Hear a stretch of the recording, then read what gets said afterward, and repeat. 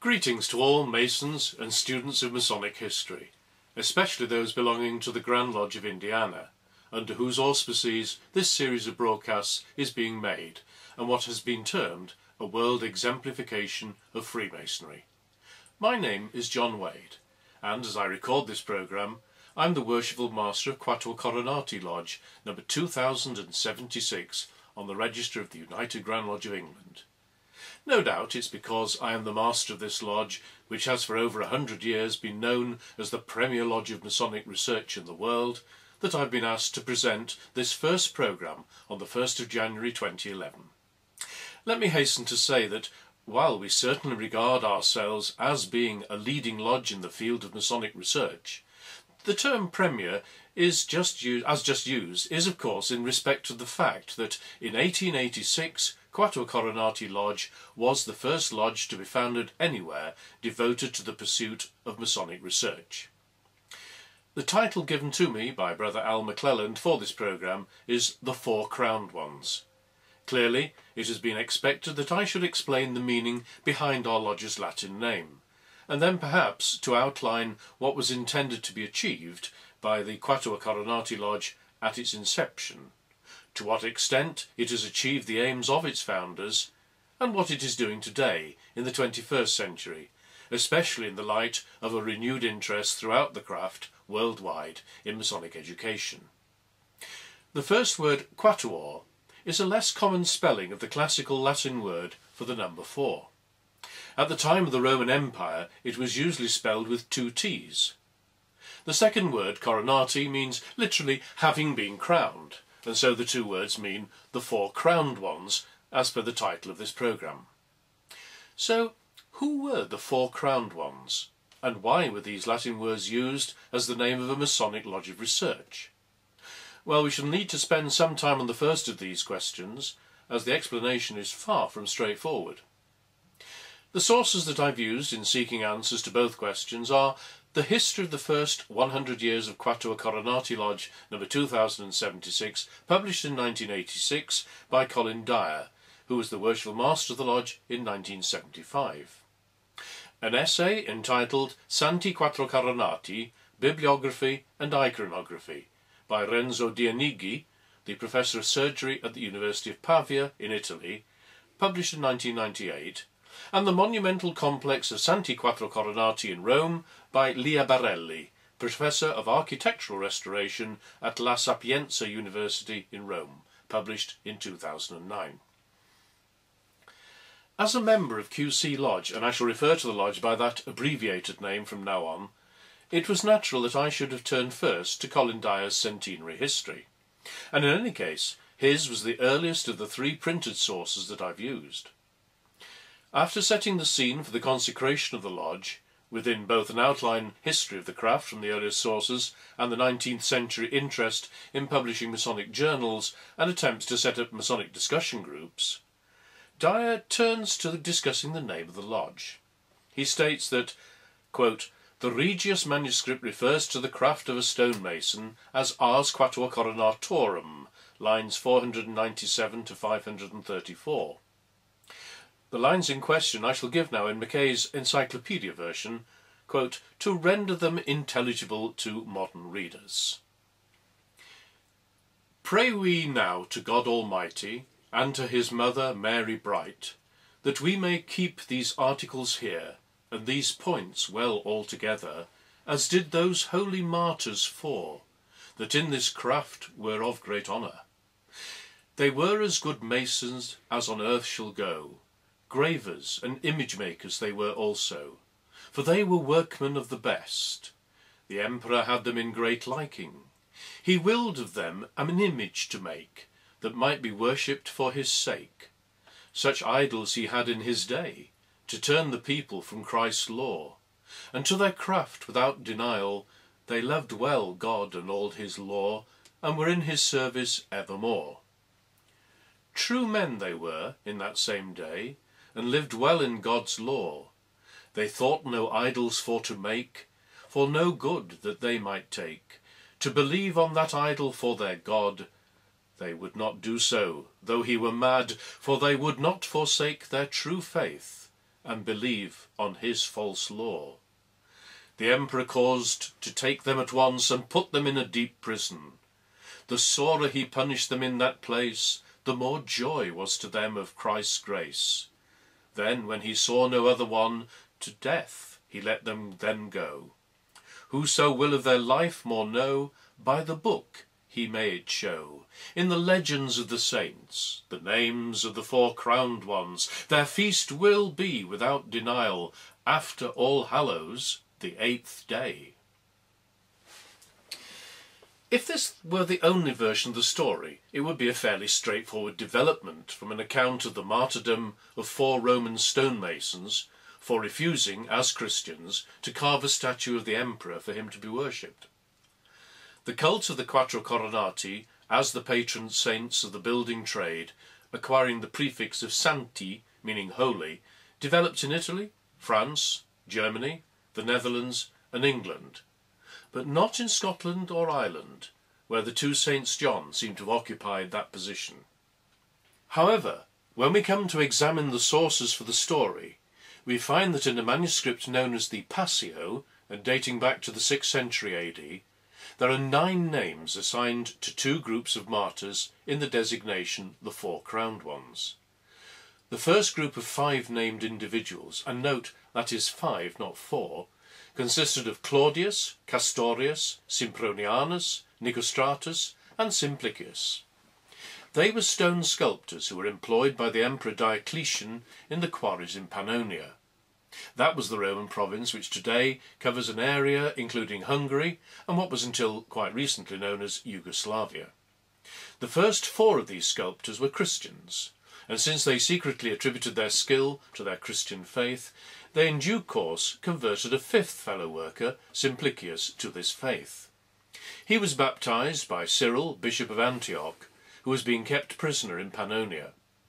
Diocletian first commissioned a statue of the sun god, which the 5 sculptors completed and were handsomely rewarded for their efforts. However, when the emperor, delighted by their skilled execution of this work, instructed them to carve a statue of Aesculapius, the 5 were unwilling to do this. Some of their fellow workers had noticed the Christians crossing themselves, and being jealous of the preferment being given to the sculptors by the emperor, fomented religious dispute, and had the sculptors investigated on suspicion of being Christians. Diocletian now assigned their work to other craftsmen, and put the 5 in the custody of a tribune named Lampardius, for him to judge them.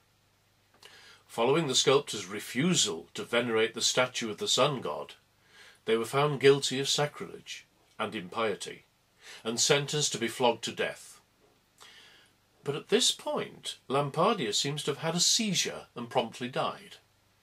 This upset Diocletian, with the result that the 5 sculptors were now imprisoned alive in lead boxes and thrown into the river, where they perished. The second legendary story, which follows that of the Pannonian stonemasons, involves 4 unnamed Roman soldiers, each of whom held the rank of cornicularius. Now, a cornicularius was a senior soldier, below the rank of a centurion, in charge of the records held in the tabularium. These men had refused to sacrifice to the god of healing, Aesculapius, in the temple of the Baths of Trajan in the city of Rome. They were consequently condemned to death by the Emperor Diocletian. The manner of their death involved being beaten with plumbatae, which were whips having balls of lead at the end of each rope, forming the whip. Their bodies were then hurled to dogs, but the dogs refused to devour them. 5 days later, their so far unburied bodies were recovered at night by Saint Sebastian and Pope Melchiades, and buried in the cemetery of Santi Marcellino e Pietro on the Via Labicana at the 4th milestone. The date of this martyrdom was a year after the Pannonian incident, and indeed on the anniversary of the deaths of the 5 sculptors. But since their names were unknown, the Pope decreed that they should be celebrated under the names of the 4 Pannonian martyrs, Claudius, Nicostratus, Sempronianus and Castorius. You will probably have noticed that while I've indicated that both of these legendary stories occurred during the reign of Diocletian, and that was from AD 284 to 305, I have not assigned a particular year to either of them. Most accounts seem to suggest that this was on the 8th of November, but there is little agreement on the years involved, which range from 287 to 307. Clearly the latter date must be wrong, since Diocletian abdicated through ill health on the 1st of May 305. Diocletian himself was born in 241, probably in Salona in Dalmatia. Now that's Solan in modern Croatia, and he became emperor in 284. His persecution of the Christians started, though some scholars think that his co-emperor Galerius took the lead in this, from around 299, and following the Council of Nicomedia in 302 was pursued vigorously. But the really significant factor, so far as concerns the later legend of the 4 Roman soldiers who were martyred, is that Diocletian was only resident in Rome from the spring of 303, and he left again on the 20th of December of that year. Presumably, it was sometime during those 8 months of 303, traditionally of course on the 8th of November, that the 4 Canicularii were put to death. If this took place 1 or 2 years after the Pannonian incident, the 5 Pannonian sculptors must have been killed in around 301 or 302. At that time Diocletian was mainly resident in Antioch. Historically speaking, the few facts have been recorded in the Depositio Martyrum, a 4th century calendar of martyrs. The confusion between these two stories is further complicated by the identification by Pope Leo IV of the 4 Canicularii with the names of 4 martyrs from the catacombs of Albano, namely Severus, Severianus, Carpophorus and Victorinus. It would seem that this identification was made in order to give the 4 anonymous Canicularii actual names of martyrs. Professor Liabarelli has suggested that, quote, the simplest interpretation of the identity of the crowned martyrs is that they were Roman, perhaps soldiers, buried in the Via Labicana, where a cubiculum is inscribed with the name Clement, probably the first martyr in the Depositio. Her suggested explanation for the conflating of the two legends is that the Pannonian craftsmen, seeking refuge in Rome following the barbarian incursions into their homeland, brought the cults of their own martyrs with them. The whole matter remains one of speculation. During the early Middle Ages, Pope Leo IV organised a search for the remains of the 4 soldiers, the 5 Pannonian sculptors and the martyrs from Albano. He then had them put in the crypt of the church of the Santi Quattro Coronati, thereby ensuring one place for the cult of the Quattro Coronati, whatever their actual names.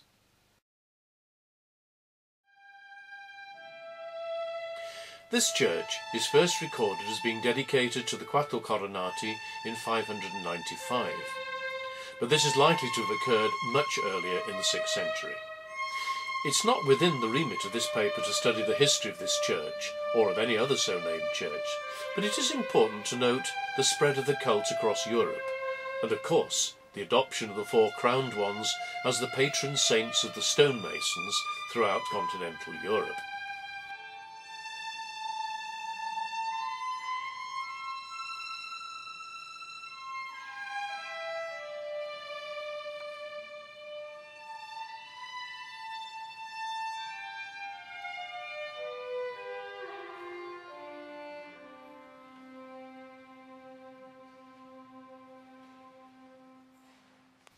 In Germany, the QC maintained some connection with the stonemasons, but this was largely supplanted by St. John the Baptist. In Italy and the Netherlands, there was a strong and continuous link with the QC as patron saints, but apart from tenuous connection in Canterbury, and I shall be looking at that a little later, in England, Scotland and Ireland, their role was taken on by the 2 Saints John. There are large numbers of representations in art and sculpture throughout Europe, and I've selected a number of these in different countries to illustrate the widespread association of the QC with the stonemason's trade. They are portrayed either as the 5 Pannonian sculptors or as the 4 Roman soldiers, although sometimes Simplicius is missing from the Pannonian group, or given a less prominent position, in order to keep the number of the martyrs consistent with their accepted titular designation. Renato Dionigi, in his comprehensive survey of the iconography of the QC, has demonstrated that their representation with the tools of the stonemasons is the main cause of the spread of their worship all over Europe, and that, in times when the arts and their guilds are particularly relevant in town life, the representations of the QC become more frequent. But when they lose importance, such celebrations suddenly disappear. I'm picking out 4 examples he has cited to give you some idea of the way in which the QC have been depicted across Europe and over a wide chronological span. The first is one of the earliest representations of the QC and is to be found on folio 231 of the Vitae Sanctorum, the Lives of the Saints, in a Spanish picture Bible of 1197, originally printed for the King of Navarre and now in the Bibliothèque de la Ville in Amiens, France. Here the QC are shown being flogged by the Plumbati beside the statue of the god that they refuse to venerate. Note the Latin term simulacrum, statue, above the figure on the right. An early Italian example of the QC can be seen in Pavia at the church of San Pietro in Ciel d'Oro, on the side of St. Augustine's Ark. Here are 4 sculptures by Bonino da Campione depicting the QC with their tools. The third, and probably the most famous sculpture of the QC, is the group carved in Florence in the early 15th century by Nanni de Banco. This group, considered to be de Banco's finest work, depicts the 4 martyrs dressed in Roman togas and with their heads displaying many of the features of the great busts of classical art. For the 4th representation, I have a short piece of film that I shot in the church of the Santi Quattro Coronati on a spur of the Caelian Hill in Rome. This church dates from the 5th century and underwent many modifications throughout the ensuing centuries. The chapel of Sylvester was constructed in the 13th century, and there is a depiction of the martyrdom of the 4 Roman soldiers on the north side of the presbytery, attributed to Raffaellino da Reggio. In the church itself is a magnificent apse. Its interior wall is divided into panels separated by pilasters of the Corinthian order, and each of these panels contains a scene taken from the stories of the 2 groups of martyrs. The frescoes were painted by Giovanni da San Giovanni in the early 17th century. It was the devout refusal of these stonemasons to use their skills to the glory of pagan iconography that cost them their lives, and that same devotion led to their being adopted as the patron saints of the medieval operative masons. In Italy, the craftsmen working in the Lombard and other guilds held the 4 crowned martyrs in particular honour, and the most famous schools of the masons' operative craft in Milan, Rome and Venice were named after them. This tradition spread across Europe, and we've seen some examples of their representations, and their presence is attested in Spain, Germany, France, the Netherlands and England. I should comment on the single example we have for England. According to Bede in the early 7th century, there was a church in Canterbury dedicated to the QC, which probably contained relics of them, but this was destroyed by fire in 619. Dionigi questions whether there was actually a church with this dedication. He points out that Bede generally uses the Latin word ecclesia for a church, but in this passage uses the word martyrium, which could be translated as church, tomb or chapel. In his opinion, it was more likely that there was a chapel dedicated to the QC within a church whose name we do not know. Certainly there was no tradition of the QC as patron saints of the stonemasons in England. Nevertheless, this did not prevent the founders of Quattro Coronati Lodge in having the lodge consecrated with this name in January 1886 at Freemasons' Hall in London. The first draft of the petition to form the lodge included these words: "The lodge is founded in commemoration of the Quattro Coronati, or four-crowned martyrs, stated to have been Masons, and referred to in our earliest Masonic manuscript. Today, Freemasons' Hall, a later building than that in which the consecration took place, is still the meeting place of the lodge, numbered 2076 on the register of the United Grand Lodge of England. It meets 5 times a year in February, May, June, September and November. The November meeting on the second Thursday of that month is celebrated as the Feast of the Four Crowned Martyrs, and is the occasion of the annual installation of the new master. Sometimes we have the good fortune of this occurring on the actual day in the calendar of the saints, the 8th of November. The objectives attributed to the founders of our lodge have been summarised at the start of each edition of AQC, that's Ars Quatuor Coronatorum, the transactions of the lodge, since 1976, namely, to imbue brethren everywhere with a love of research, to encourage the study of all facets of Freemasonry, to read papers in the lodge and to encourage criticism and discussion on them, to attract the attention and to enlist the cooperation of Masonic scholars in all parts of the world. Naturally, our Victorian founders were rather more verbose about their intentions. In his oration delivered at the consecration of Quattro Coronati Lodge in 1886, the Reverend Adolphus F.A. Woodford, past Grand Chaplain, said, "In this our new lodge it is proposed from time to time to have papers read on subjects far off or near, recondite or commonplace, to invite discussion on the successive subjects brought before us by expert workmen, and to issue transactions. We trust that by this means we may help forward the important cause of Masonic study and investigation.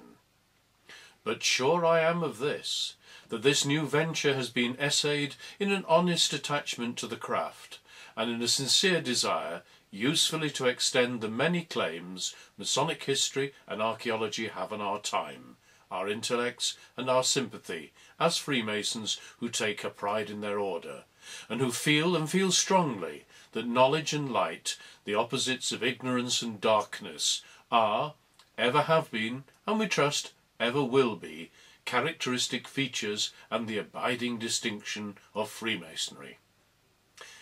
As early as 1888, the third master, Brother Simpson, made reference to the custom of members asking questions.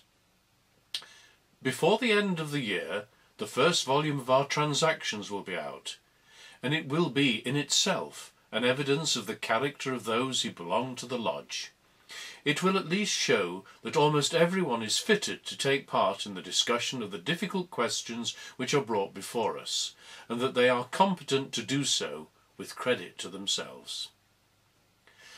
The questioning of those presenting papers and the subsequent recording of those questions and the responses from the speaker have been for many one of the most important aspects of the way that Masonic debate has been conducted in the lodge since its foundation. Our founders worked for a study of Freemasonry based on contemporary records, and how those studies are still being advanced today. In the early days of QC Lodge, the Freemason magazine carried reports of notable discoveries by W.J. Hewen in the archives of Scottish lodges, which transformed our understanding of Freemasonry in the 16th and 17th centuries. Robert Freak Gould devoted himself to a systematic exploration of newspaper literature of the late 17th and early 18th centuries. Towards the end of his life, Gould published a detailed account of the periodicals he had checked, and he urged others to take his work forward into periodicals of the later 18th century. It is pleasing that this sort of work is being continued by current members of QC Lodge. In the 1930s and 40s, a very important figure emerged in the study of Masonic history. This was Douglas Noop, Professor of Economics in the University of Sheffield. Noop was initiated into University Lodge, Sheffield, number 3911, in 1921. joined the Quattro Coronati Correspondence Circle in 1928 and gave his first paper in 1929. He was elected a full member of the Lodge in 1931 and became the Master in 1935. Knoop embodied both the academic and Masonic traditions of research, and together with Gwilym Jones and Douglas Hamer from Manchester and Sheffield Universities respectively, produced a number of books and articles which remain vitally important for the study of British Freemasonry. These three scholars, only one of whom was a Mason, have been referred to as the Sheffield School of Masonic Research. That school was revived in the foundation some 50 years after the death of Knoop of the Centre for Research into Freemasonry at the University of Sheffield in 1999. That centre, which was the first centre devoted to scholarly research into Freemasonry to be established in Britain, over the last 10 years developed links with numerous research organisations, libraries, Grand Lodges, provincial Grand Lodges, private lodges and individual Masons, producing a good number of papers, publishing the William Preston Illustrations of Masonry CD with its comparative versions of 9 editions, creating an online version of John Lane's Masonic Records, and so on.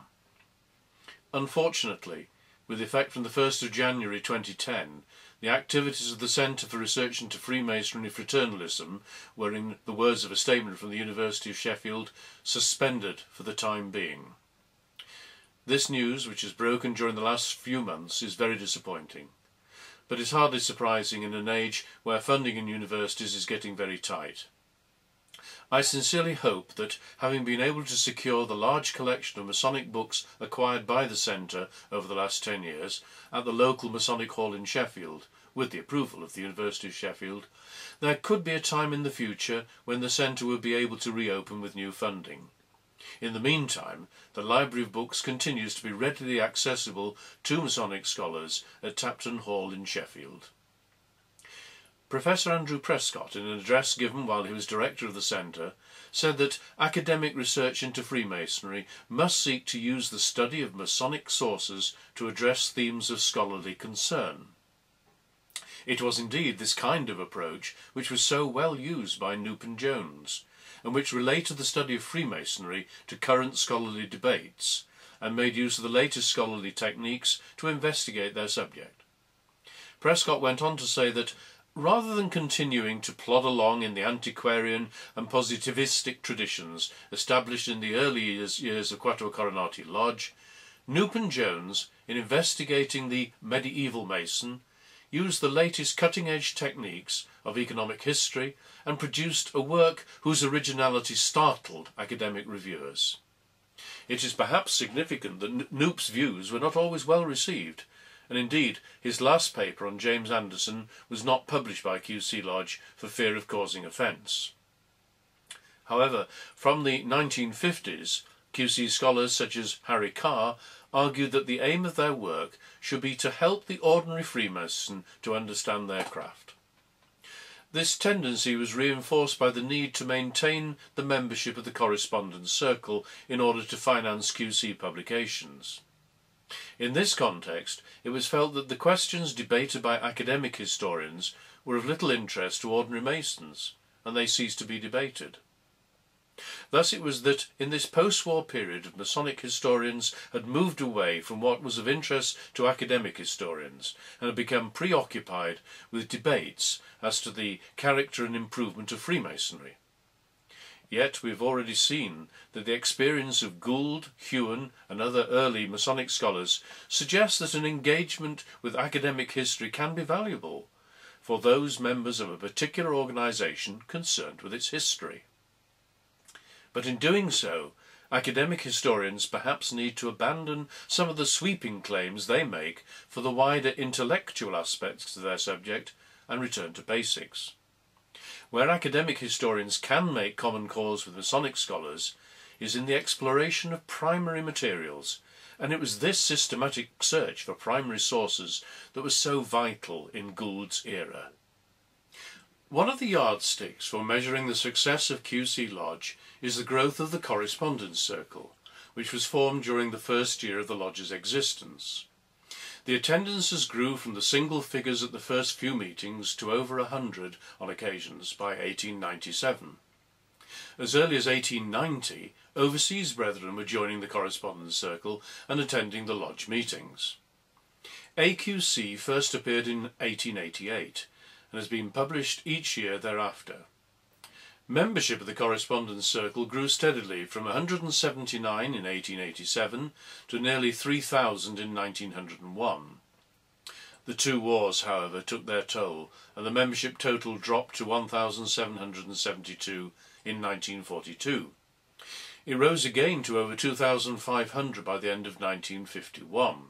5,000 in 1962, 10,000 in 1970, and at the time of Dyer's history in 1986, the numbers are past 13,000.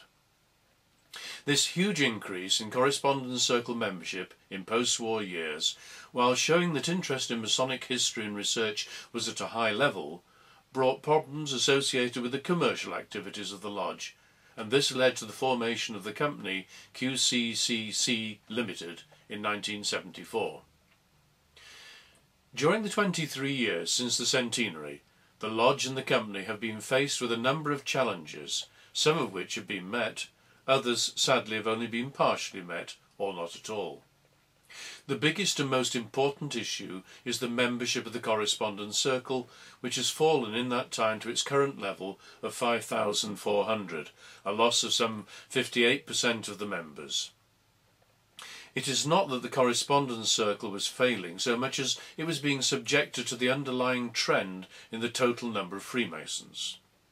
The number of Masons on the register of the United Grand Lodge of England peaked around 1960. Membership of QC clearly peaked a little later than that date, which is perhaps not surprising. It was agreed that the primary focus of the lodge is the production of the intellectual property of the lodge, AQC. When QC Lodge was founded, the main intention of the lodge was to publish an annual journal, Ars Quatuor Coronatorum, AQC. The intention of the founder members was to establish a means of communicating the latest Masonic research to members of the order across the world. At that time, more than 100 years ago, this was a brilliant step forward for the craft in general. Today the situation has changed quite radically.